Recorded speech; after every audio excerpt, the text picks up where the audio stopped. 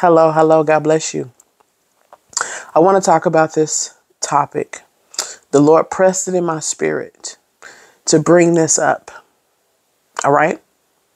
If someone has harmed you, someone has hurt your feelings, someone has lied on you, stole from you, rejected you, family members, friends, co-workers, classmates, strangers, whatever.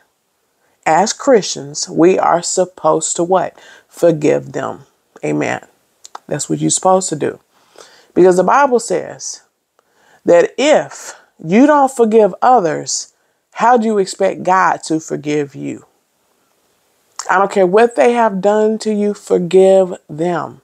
Right? So, this is where Christians are going wrong. This is what the enemy do to a lot of people.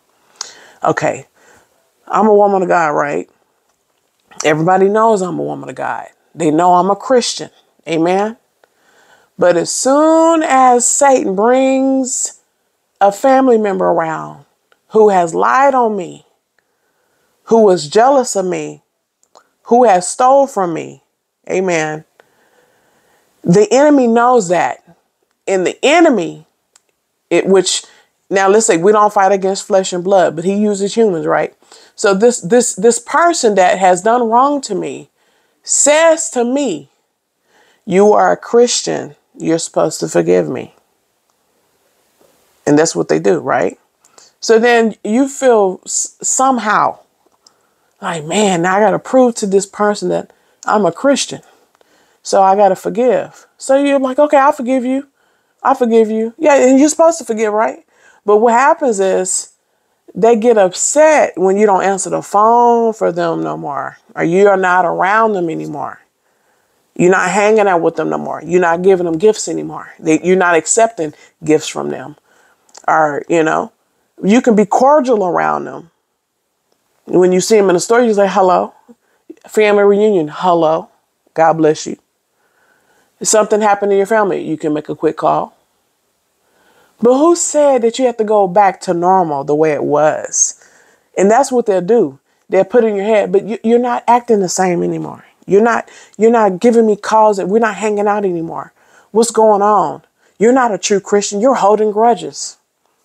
That's what the enemy put in your head. So now you're feeling guilty. And you got to keep proving to these people that you are a Christian. Why? Why as Christians do we do that to ourselves? When Satan is using this against you, come on.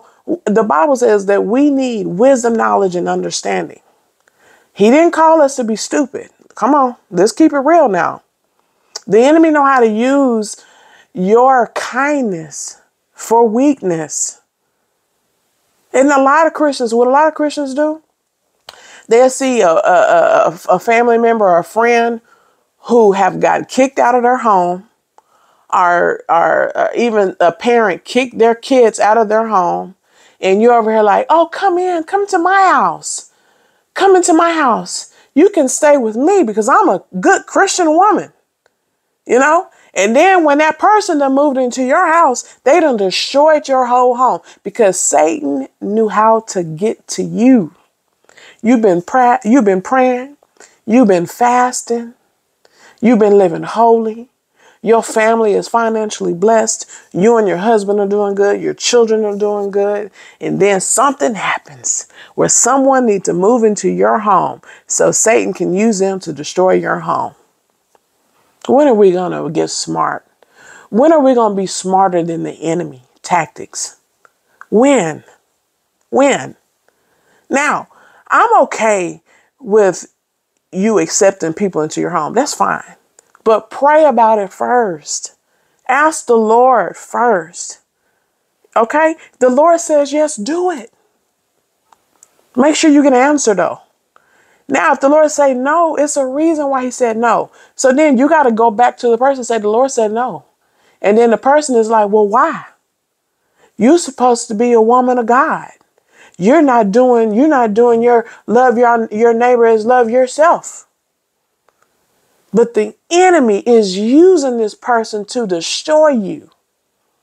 trying to talk you into getting back into a relationship with them when God didn't want you to be in a relationship with them in the beginning. We got to be smart. It's time to wake up. Because at this point, God is saying a lot of us like we just, okay, now they just don't get it. They just don't get it. Who told you that you're supposed to hang around your enemies? Who told you that? So if Jezebel was your friend, you going to keep hanging around Jezebel?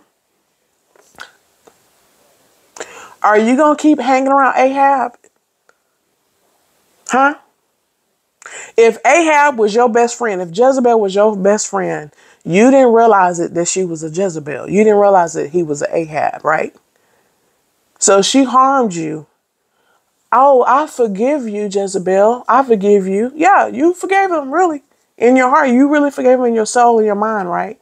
But who told you that you have to go back to hang out with them again? Who? Who? Nobody told you to do that. You're doing too much. Christians are doing too much. You don't have to prove to nobody that you are a true woman or man of God. Who told you that you have to prove to people? The only person that you're supposed to prove to is God.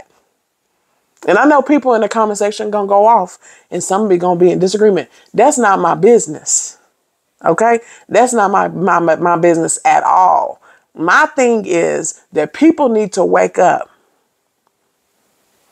People really need to wake up because Satan is using you for your pure heart and your pure mind. But everybody don't have a pure heart and a pure mind like you do. It's time to wake up. We got to do better. Don't make no more excuses for Satan because this ain't Satan that's doing this to you. That's your own mind telling you what. That's your own mind messing with your discernment. Don't blame nobody else but yourself. Love you. Bye.